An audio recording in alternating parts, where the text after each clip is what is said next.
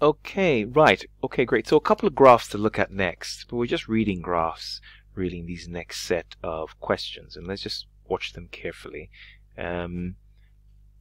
So let's see. So the first question here is, at what level is the break-even point? Well, at break-even, total costs are equal to total income.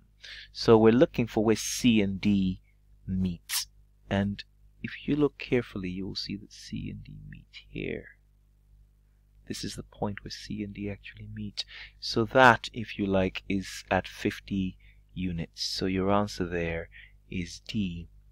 Right? That's the key point, isn't it? Because there's no profit at this point, so profit is equal to 0 at that point, and that's where total costs are equal to total revenue. Let's look at this one. So this one is telling us the following chart shows a break even at 2,000. We can see that that's the point over there, with total revenue of 20,000 as is cost. What is the profit at 4,000 units? Well, at 4,000 units, fixed costs are 10,000. Variable costs are 20,000. And income is 40,000. So I guess I could have just used this one, 40 minus 30. But the key point is that my profit is 10. Yes, so the answer is D. The answer is D. That's my profit. So just watching it carefully. I don't think there's anything unusual. And then here, a profit volume chart pretty much puts profit here and looks at what's going on with output.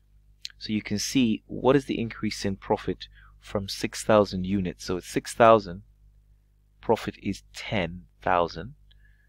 To 8,000, profit is 20,000. So pretty obvious, the answer is 10,000.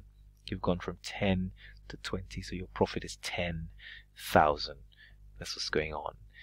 And I believe the last one in that group of questions is to do with, it asks the question,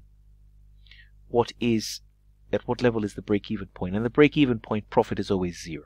So whatever's hitting the curve, and if you look there carefully, that hits at a 2,500, and that's where we have the break-even point.